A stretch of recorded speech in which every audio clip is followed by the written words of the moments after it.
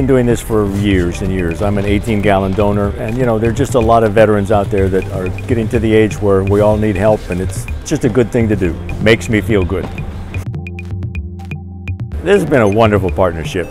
You guys are supporting us and helping us do some work we do, like restoring the PBY. Plus, you know, again, it couldn't be a better environment for people to see this. We get 100,000 visitors a year, and if they can come and see us doing this too, it kind of promotes them to help pitch in and help. It's a great idea, great partnership.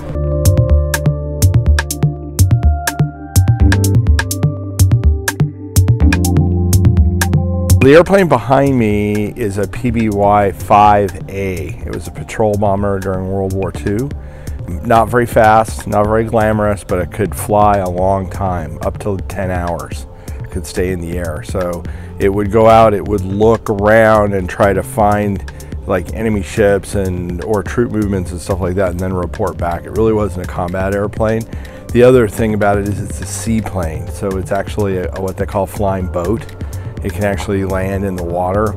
So it was used also for search and rescue, where people were shot down. Like George Bush, who just passed away, he was once picked up by a PBY. He was also picked up by a submarine when he was shot down over Chichijima, which is a famous one. But PBYs rescued a lot of flyers throughout the years, warriors that had been shot down.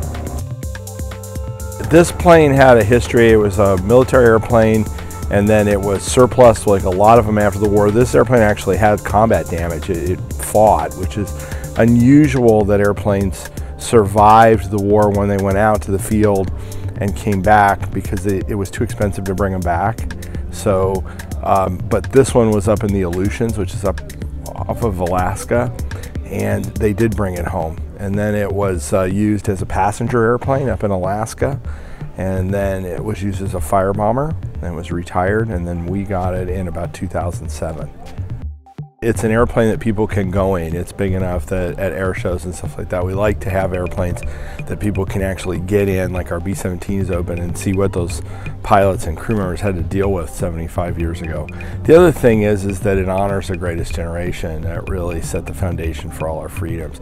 If they had lost that war against the Germans and the Japanese, we would be in serious trouble. And so this is one way to pay tribute to all the veterans who made so many sacrifices. We love LifeStream. We're thankful that they came out and to help us. This is an important cause. We are very grateful that they think it's an important cause, and of course what you guys do in the community, giving the gift of life, you can't really beat that. So we're happy to be working with LifeStream.